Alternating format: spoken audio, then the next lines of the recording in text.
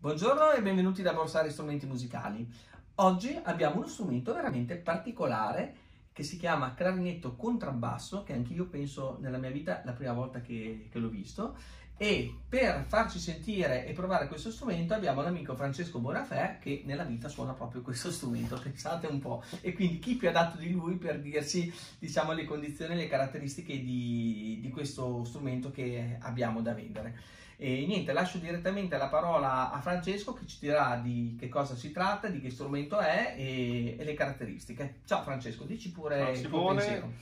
Beh, questo è un clarinetto contrabbasso in si bemolle, discendente al Do, e direi che è nuovo, penso sia una copia del Leblanc famoso, insomma, diciamo Ok. che si chiama Paperclip il Leblanc, da cui deriva, è praticamente identico, la fattezza è spettacolare. Ha un marchio o è senza marchio? Ma secondo me, sì, momentaneamente non leggo marchi, quindi sarà sicuramente uno strumento di produzione orientale fatto bene. Fatto molto bene. Io conosco bene il Leblanc e devo dire che è praticamente una copia. è uguale, certo. È assolutamente identico, nuovo, perché chiaramente il Leblanc si parla di strumenti degli anni 70 e non li fanno più. Certo. E lo proviamo, vediamo. Mi sembra di vedere che ha i tamponi in pelle, vero questo? Ha i tamponi in pelle bianca. bianca. Come il sassofono. Tamponi in pelle bianca, nichellatura fatta a nuovo. Non so se ti vuoi avvicinare un attimo, puoi far vedere, giusto?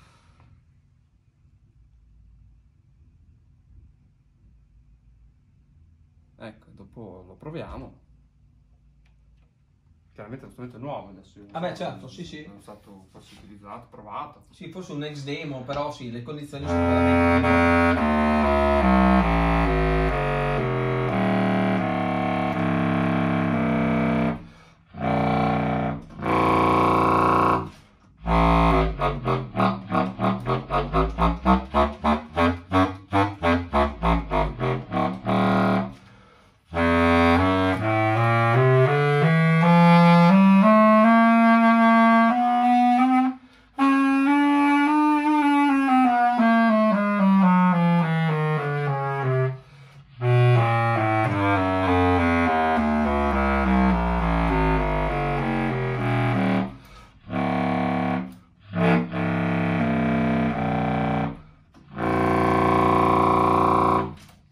veramente suggestivo, mi fa pensare alla nave.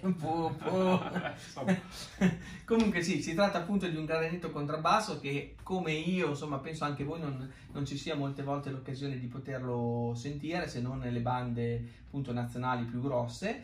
E niente, ringraziamo Francesco di averci fatto sentire il suono. Quindi si tratta di uno strumento, praticamente di una copia realizzata in Oriente, ben realizzata, quindi comoda sotto le mani, una buona struttura, che è una copia di un Leblanc che suona veramente molto bene.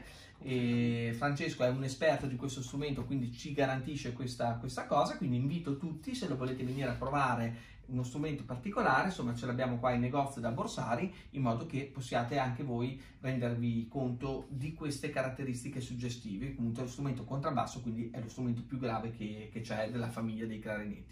Io vi ringrazio, vi invito a iscrivervi al nostro canale YouTube e a mettere mi piace sui nostri video, condividere, parlare di noi, e vi aspetto qua da Borsari in rotonda Torri a provare questo meraviglioso strumento contrabbasso. Ciao Francesco e a presto, ciao a tutti. Ciao.